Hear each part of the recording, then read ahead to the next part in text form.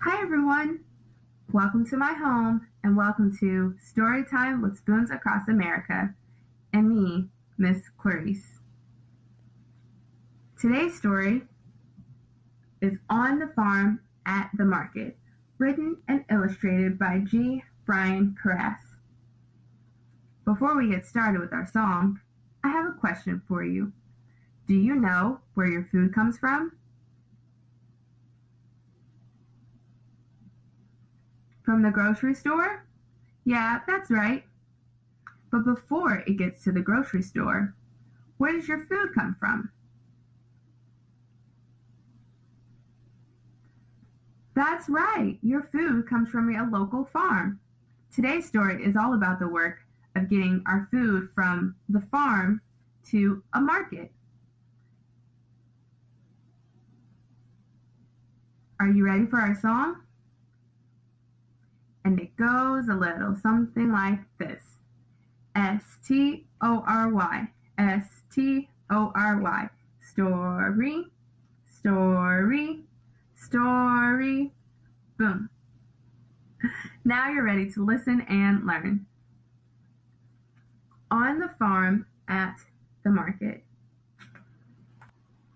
On the farm.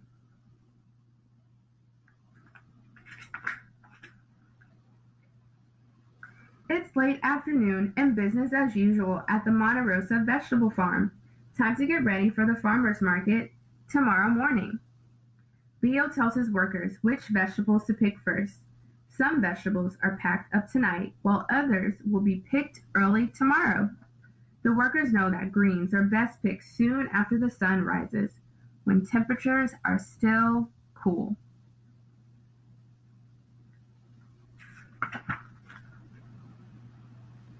The vegetables get washed right away to take out the field's heat.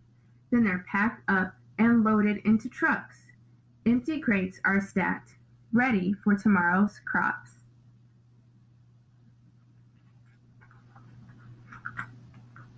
Soon everyone but Leo has gone home.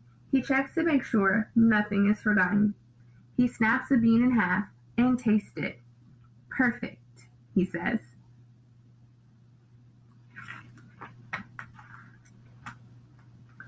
Over at the amazing cheese dairy farm, Isaac is training his new worker, Rachel. He hands her a clipboard. These are the directions for making cheese, he tells her. Remember to put a check mark after you finish each step. And very important, don't miss any steps. Isaac takes Rachel over to the big steel vat. To make curds, he explains, milk goes into this vat. You turn on the heater and stir and keep on stirring. He shows her how. Can you try stirring in a vat with me? Stir and keep on stirring. Yeah, you got it. Rachel takes a large paddle and stirs like she's rowing a boat in a race. Not so fast, says Isaac with a grin. Rachel stirs until the liquid separates from the curds, the chunks. Next, the curds are scooped up and put into molds where they become cheese. The cheeses are placed on racks and allowed to age, some for days and others for months. Ronnie and Louisa are going over the list of cheeses to be packed into the van early tomorrow morning. Mozzarella? Check. Queso Blanco? Yep. Cheddar? Got it. Wow, I wasn't aware of the process that it takes to make cheese. What are some cheeses that you like to enjoy? American cheese? Goat cheese? Those are all great. I personally like pepper jack cheese.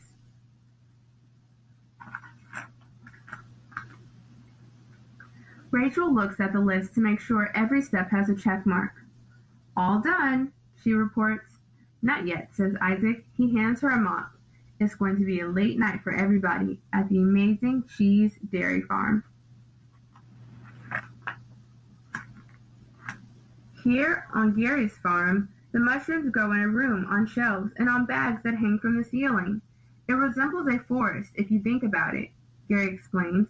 The plastic bags filled with a mixture of hay, sawdust, and water are like tree trunks. Other mushrooms grow on cakes that rest on shelves, like damp logs on the forest floor.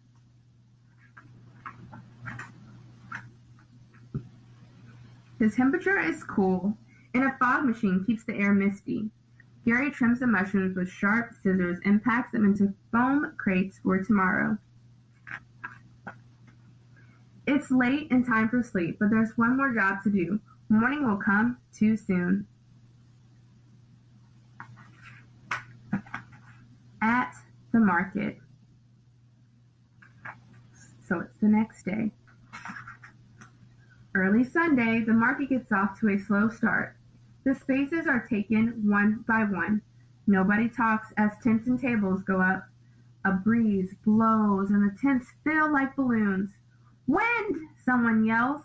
Tie that corner down. Hold it tight. The wind whooshes through and it's quiet again. Sharon, the market manager, comes by with a tray of steaming cups. Who wants hot chocolate? Everyone. Friends catch up with one another.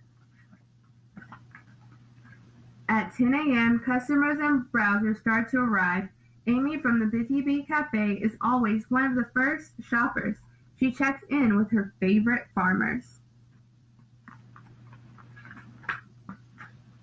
What do you have for me today, Leo?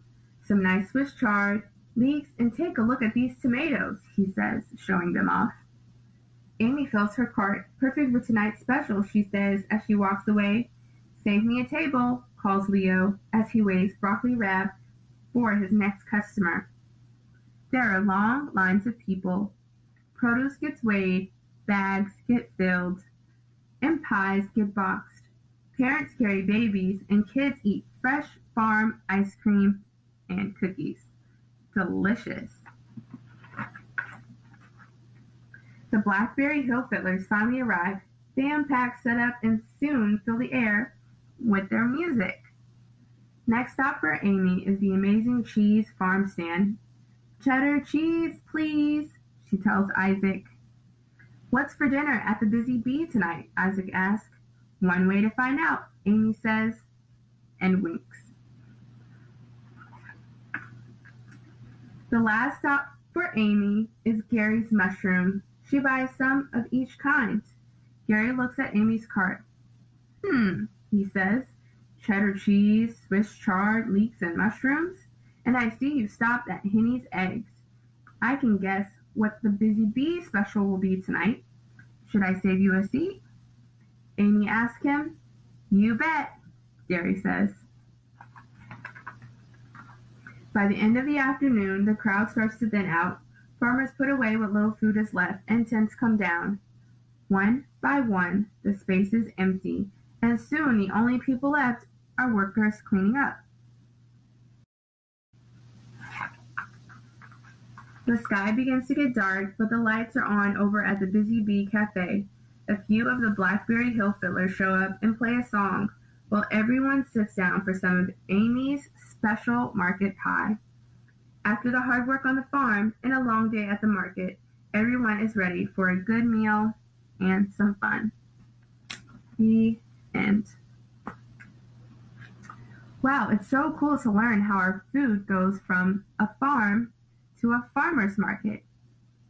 Did you know that one of the benefits of going and getting your food at a farmer's market is that you can help support local farmers and local businesses?